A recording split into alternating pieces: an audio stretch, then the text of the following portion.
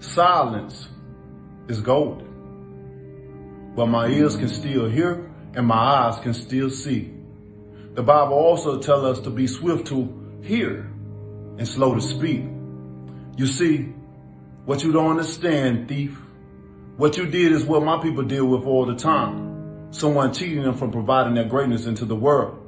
But it's a burden that we cut off only to make us stronger. I highly believe you put something hard in your glove.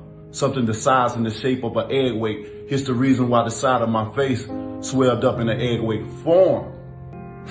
Proverbs, the 6th chapter 31st says, excuses may be found from a thief who steals because he is starving.